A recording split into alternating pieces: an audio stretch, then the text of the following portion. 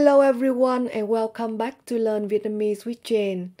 In today's lesson, we are gonna learn some useful phrases for daily conversations. Now let's look at this phrase. Đúng không or phải không? Again, đúng không or phải không, which means right or isn't it? So when you can use this phrase when you say anything and you would like to confirm whether it is right. You can add the word đúng không or phải không just after what you say. Now for example, ngày mai anh nghỉ làm, đúng không? Are you taking a day off tomorrow, aren't you? Or Lan là nha sĩ, đúng không? Lan is a dentist, isn't she? So a note about the pronunciation here, the word không at the end of the sentence. You can say không, hong, hôn, or ôm. For example, Lan là nha sĩ, đúng không? You can say Lan là nha sĩ, đúng không? Lan là nha sĩ, đúng không? Now, this is a very common phrase in daily conversation. Không sao đâu. Again, không sao đâu, which means it's okay or that's fine. For example, your friend asks you, mình làm vậy có sao không? It is okay if we do that. And you know that is no problems. You can say, không sao đâu. Không sao đâu. It's okay. That's fine. Now for this phrase. Chính vì vậy, cho nên là. Again, chính vì vậy, cho nên là, which means that's why or therefore. Now for example, when your friend told you, Paul bị mất hộ chiếu, which means Paul lost his passport. And you know that he hasn't booked a ticket, like a plane ticket. So you say, chính vì vậy cho nên là ổng chưa mua vé máy bay. Again, chính vì vậy cho nên là ổng chưa mua vé máy bay.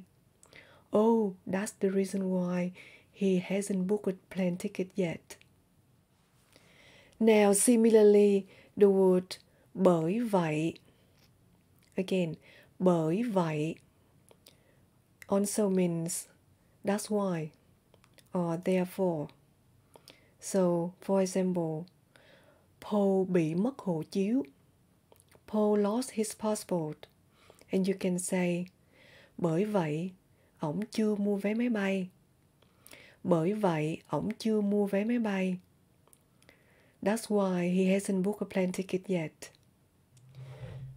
You can also say, hèn gì.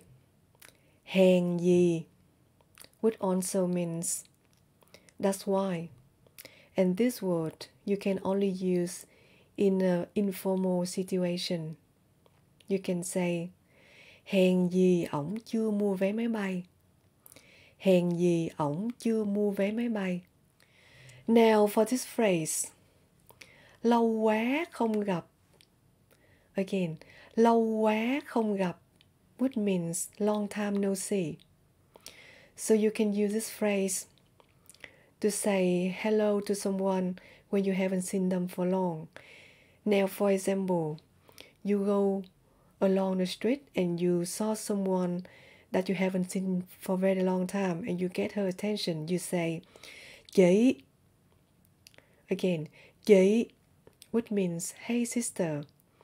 And then that lady turns back and she saw you and she can say, trời ơi, lâu quá không gặp, khỏe không em? Again, trời ơi, lâu quá không gặp, khỏe không em? Which means, oh my God, I haven't seen you for so long. How are you? Now for this phrase, thực ra or thực ra là, which means actually or in fact. Now, for example, when your friends visit you at your home and then she saw a lot of white shirts in your wardrobe and she say, anh có nhiều áo sơ mi trắng quá ha. Again, anh có nhiều áo sơ mi trắng quá ha, which means you have so many white shirts. And you want to clarify that you don't like white, you liked pink one. You say, thực ra anh thích màu hồng. Mấy cái này má anh mua. Again, thực ra anh thích màu hồng. Mấy cái này má anh mua. Which means, actually, I like pink. Those are bought by my mom. Now, let's look at this phrase. Người ta nói. Or, người ta nói á. So that means people say, or it is said that. You can use this phrase when you would like to refer to some common saying from other people. Now, for example, người ta nói mọi thứ xảy ra đều có lý do. Again, người ta nói mọi thứ xảy ra đều có lý do. Which means people say that everything happens for a reason. Or for example, người ta nói cái gì của mình thì sẽ là của mình.